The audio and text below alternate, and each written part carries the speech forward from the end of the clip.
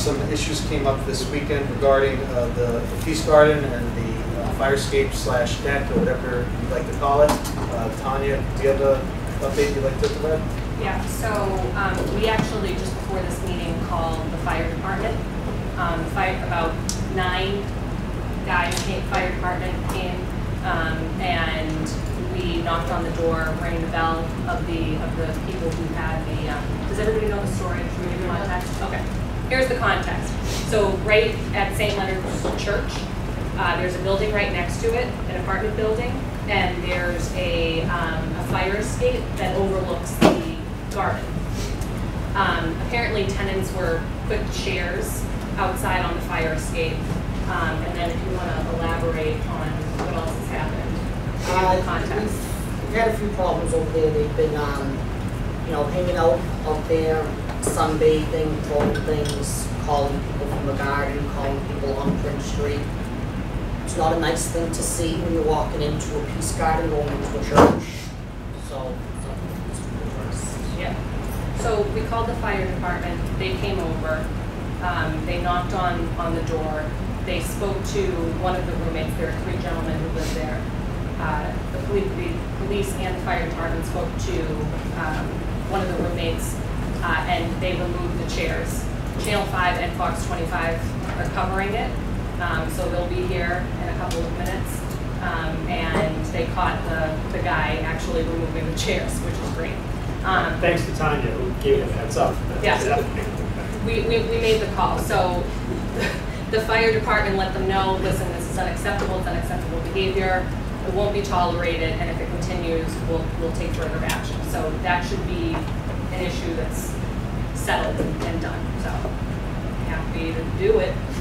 Well, we'll still monitor it and see. Obviously, it gained some traction this past weekend. Yeah. So we're still gathering some details about the specifics and everything like that. Yes, sir. So they're tenants or they own? They're tenants. So talk to the owner? Well, so we're hearing that it's tenants. Nobody has caught this specifically in the act. We're just from the ground level at the Peace Garden looking up.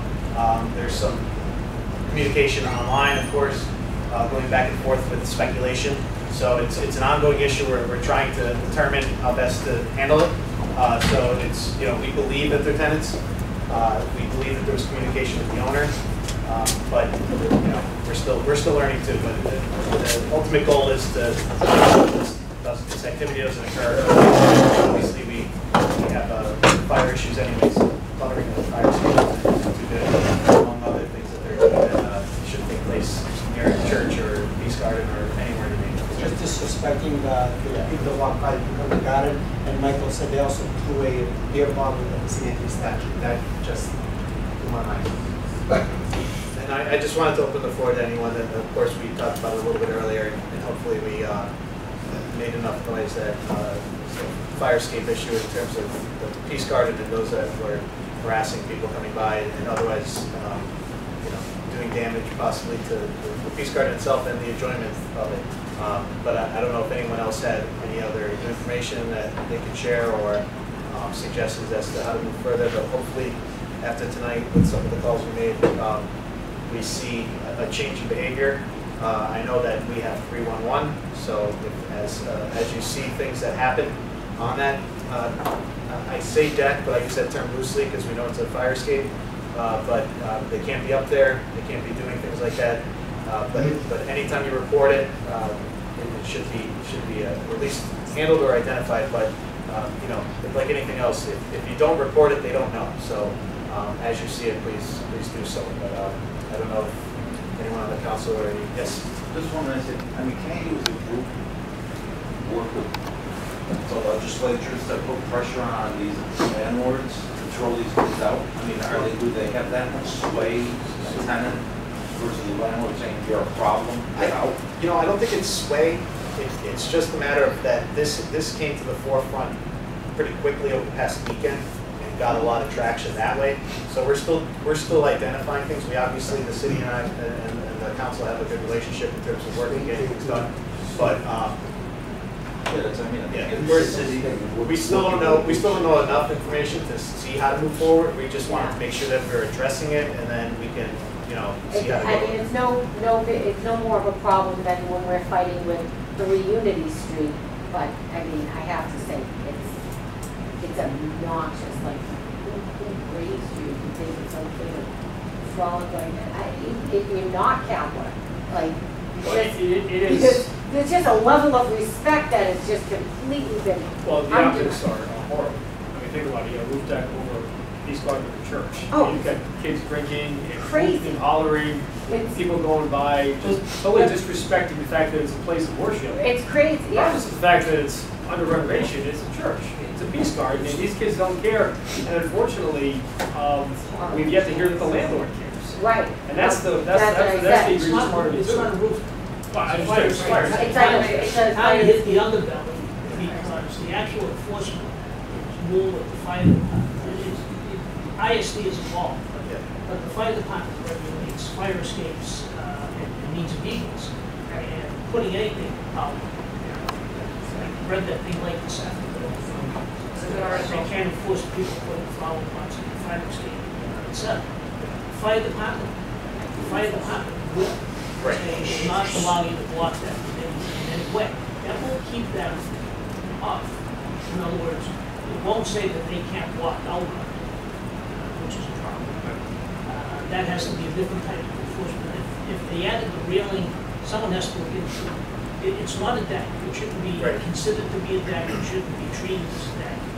It's a fire escape that's being illegally used. And that's one of the, you know, that's one of the collateral consequences. I mean, we had the fire department not barely a year ago here telling us that there's issues. I mean, we had over Christmas last year, there was fire, you know, Cooper Street, of course. So this is, not only is it what they're doing and how they're treating the Peace Garden and the enjoyment thereof, but also those issues too. So, you know, we're still learning, to answer your question, like, to see exactly what's going on. But, you know, whether it's the landlord, we can't, you know, we don't even, we're assuming it's the tenants. I mean, they're just folks outside that happen to be in that building, but we don't know who they are. But just in a general sense as well, I mean, you know, everyone's worried about the community, you know, as you heard talking. I mean, isn't there any way to bring any weight to a landlord to show some responsibility to the people that tenant, or is it just pure capitalism? With no you know, Well, that brings me to the question, I was just going to ask Maria, obviously we've got 311. If people take pictures on a regular basis of these yahoos on the fire escape and they flip them to 311, is there a case that's built that can eventually get flipped to ISD? Yeah, there's an on-call inspector 24 hours a day for ISD. So if you are sending it to 311 and the chance that the neighborhood inspector wouldn't be there, there is an on-call inspector that they would alert to send out. And ISD is working on this issue currently as well. And so they're aware of it. Yes, they're better. well, is there anything in place where if a landlord, if it's a repeat landlord that has several, you know, these violations or tenant problems, that Yeah, all of a sure, I sudden mean, he's on a red and a landlord. there could be fines. There is a problem properties task force Right. that deals with the number of police calls to a unit in violations. It's a certain, I can't say. Oh, really? So Yeah. instead of calling the landlord at 3 a.m.? Yeah, you should be Usually logging do I it should with be the calling police 911 department, and then calling? Yeah, you Yes, should be logging yes, it with the police yes. department first. I call 911 at least 5 times a month. And you just say, this is not an emergency. Yeah, that's what I This said. is not an emergency, and this is what I'm dealing with. They come out, you can file a report or not, but then the public safety officers will follow up on Monday. Like most of the complaints that I have are Friday, Saturday, right? Right, what street are you on? Margaret. Oh. What's the address for this place? It's 326 Hanover. 326 Hanover? Well, it's the, I mean, it goes back into the Peace Yeah, I Garden, know so. what it is. I know what it is. So where do they live, above Ponza? Yes. One of the biggest things is that, and this was written in the article, ISD is aware of this, he'd been aware of it, and we were told they didn't have time for it.